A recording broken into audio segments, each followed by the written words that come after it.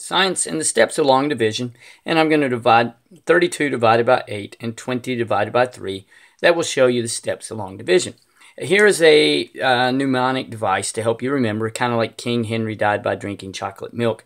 To learn the metric system, you have dad, mom, sister, brother, rover. So it's dad is division, mom multiply, sister subtract, brother bring down, rover repeat if you have to.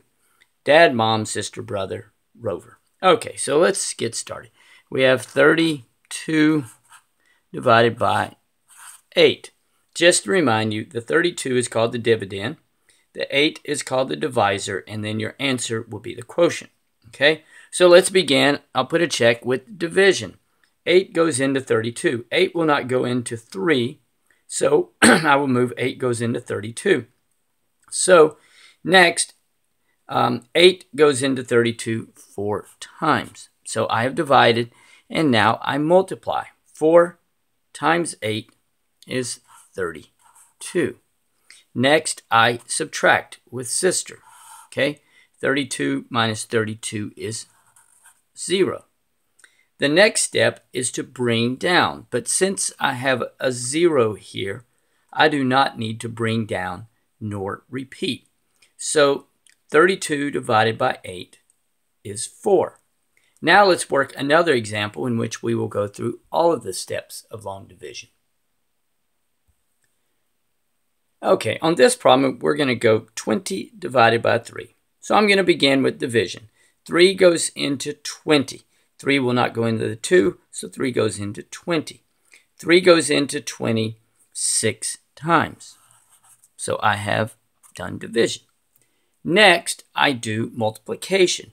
Mom, 6 times 3 is 18.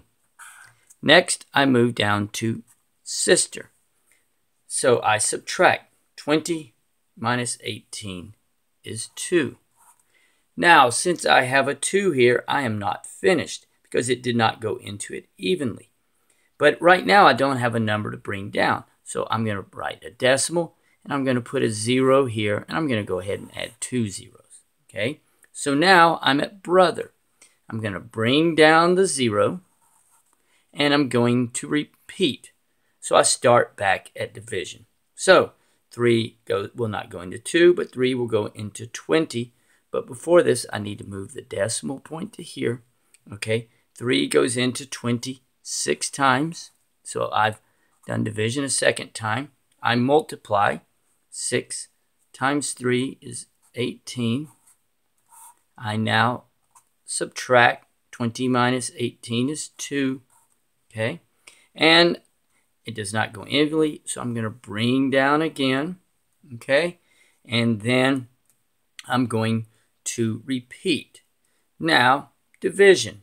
3 goes into 20 6 times. Multiply. 6 times 3 is 18.